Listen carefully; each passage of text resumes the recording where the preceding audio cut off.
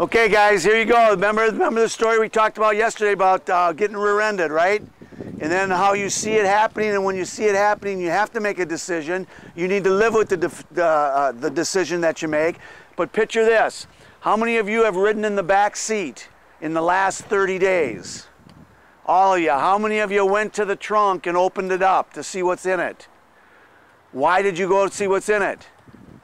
Or why did you put something in it? What you always want to do if you were going to ride in the back seat is always go to the trunk and let it open it up, because you never want something pointed towards the back seat. What do we put in the trunks?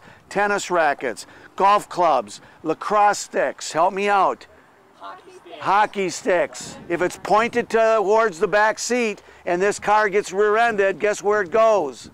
It becomes the spears right through you. So you never put something pointed in the back seat. You always set it the long ways.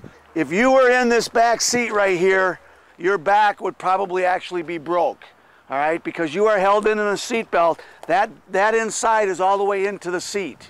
And that's how vicious rear ends come. And then that is why you guys, when you're riding in a car and you see that driver getting distracted, you have to be a better rider, and you have to tell that driver to get focused, because whose life's in their hands?